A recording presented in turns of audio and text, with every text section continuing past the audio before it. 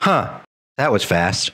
Now that the video is loaded, I'll show you how you can make a loading screen faster than many AAA games can finish loading. We're not going to just make any old loading screen either. I'll also show you how you can make your loading screen more appealing. As game devs, we owe it to our players to make the loading process bearable, especially for games that take a long time. Sometimes the loading screens can be fun on their own. Without further ado, let's load up Godot and get into it. We'll start by making a basic loading screen so we'll have the functionality in place. First, let's create a new Godot scene. Since it's a UI, we can use a canvas layer node as the root node. You can also use a control node as the root, but I find a canvas layer works well when it comes to separating different screens. Underneath that, we then add our control node and change the anchors to full rect. Right underneath that, we'll add a texture rect, which is also fully rect. Add a gradient texture 1D to the texture rect and remove the white bar to make a black background. Then we can add some text that says loading by using a label. Arrange the label as you see fit. After that, add a script on the root node and call it something like loading screen. We'll be using logic based on the official Godot docs regarding background loading. I have linked the page in the description if you want to check it out. Basically, we'll be using a singleton class called resource loader that can load the scene we specify behind the scenes. For those who are uninitiated, a singleton is a programming technique that allows you to use the class name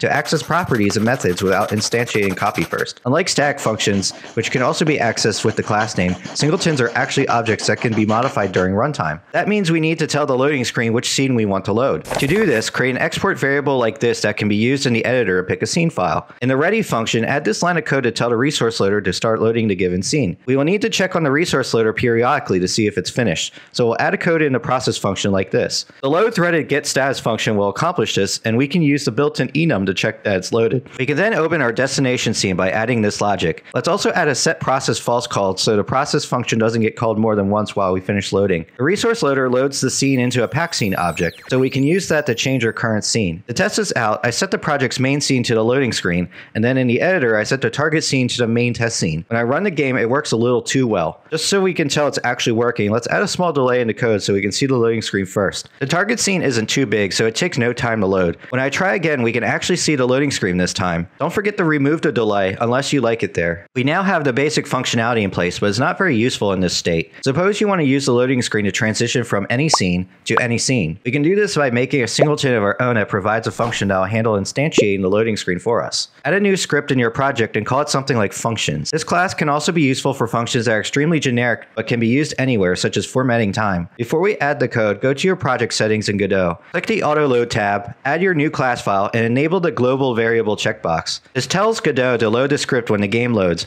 which also makes it function like a singleton. Now back to the code. Create a function like this with a parameter that lets you specify the scene path. Add this logic here to preload the loading screen scene and make an instance of it. Then we will assign the next scene path to the instance so it knows where to load to. Finally, we add the scene as a child to the active scene. To test this function out briefly, I made a dummy scene with a button that will load the main scene like before. I added the logic to the button to call our new function, and you can see that it works. If you're enjoying this video so far, I would appreciate it if you see it all the way through. I really want my effort making videos to benefit everybody, and watching the video all the way tells YouTube to promote it to a bigger audience. This also helps me build an audience for my game Flick, while also giving back to the community. Thank you so much. Now back to the tutorial. Now that we have a function to load from anywhere, how can we make the loading screen more flexible? By adding the ability to pass parameters to the new scene. Is that even possible though? The getTree methods that we used before don't support parameters. However, with the help of some official Godot documentation and some manual scene arrangement, we can make this work. To get started, let's add a script to our main scene. Add a parameter variable like this because it'll need to exist on the scenes we intend to load. Then add code to print the parameters to the console as a test. See that it's empty if I ran the scene alone. Next, go to the loading screen script so we can make the proper changes to the loader. Also, add a parameters variable of the same type here as a pass-through between scenes. After that, replace the change scene line with this code to instantiate the target scene and assign the parameters. To achieve the same effect as the change scene function, we'll need to first temporarily assign the current scene as a variable. Then we'll need to add our new scene as a child to the root node and assign the current scene to our new node. It's very important that we do this in the exact order because you can't assign a scene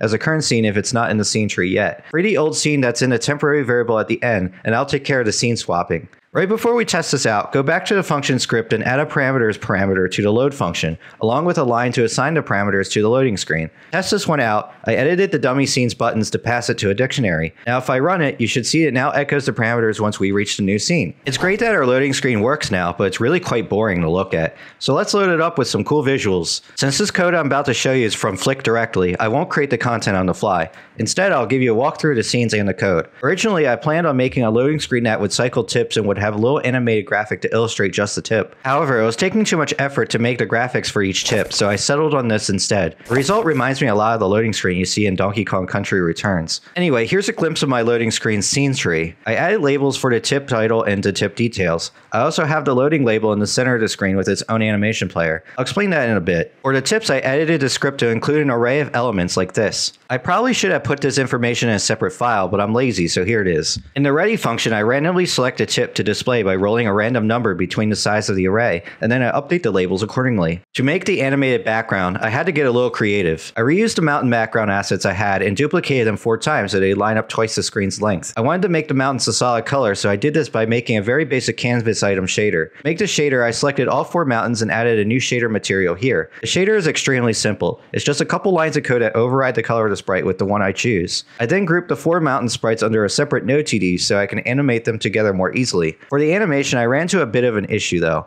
I wanted to loop several assets in the animation. However, to loop them seamlessly on the same timeline, they would have to have the same duration. I wanted the player to walk faster than the mountains, for example. To do this on one timeline, I would have to duplicate the player's walk animation on the same track, which gets messy because I can't set the end frame and the start frame at the same time like this here. I could in theory just put the frames really close together, but that didn't feel very good to me. Instead, I decided to make an animation player for each looping animation so they can have their own duration. For the mountains, I made a simple 4-second animation where I moved the mountains from the left side all the way to the right side. I made sure to check the loop and autoplay on load buttons. For the character, I did mostly the same thing. I copied the sprite from my player scene and applied the same shader to it with the white color. However, I had to duplicate the shader or else I'd be editing them all at once. The player moves from one end of the screen to the other like the mountains, but over 2 seconds instead of 4. To account for the sprite animation, I made a third animation player that basically loops the walking frames accordingly, which is even shorter. As for the ground, I literally just took a block sprite, applied the same shader, and stretched it a little. Now we get into the meat and potatoes, the initial loading screen animation. First, I animated the modulate property of the background, which is a black color rect, from transparent to full color over half a second. For the tip text labels, I started with moving them off the screen about 3,840 pixels away,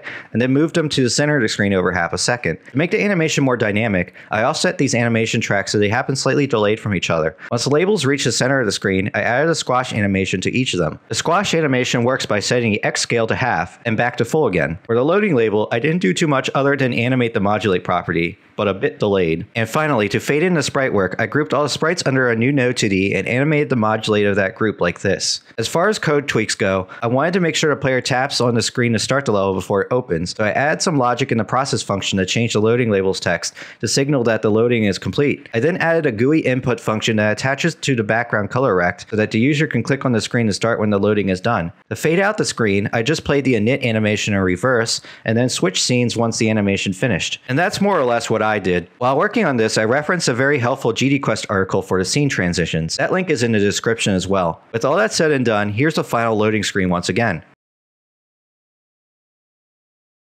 That's all there is for this video. Don't hesitate to leave a comment if you have any questions. Thank you for watching and have a great day, as always.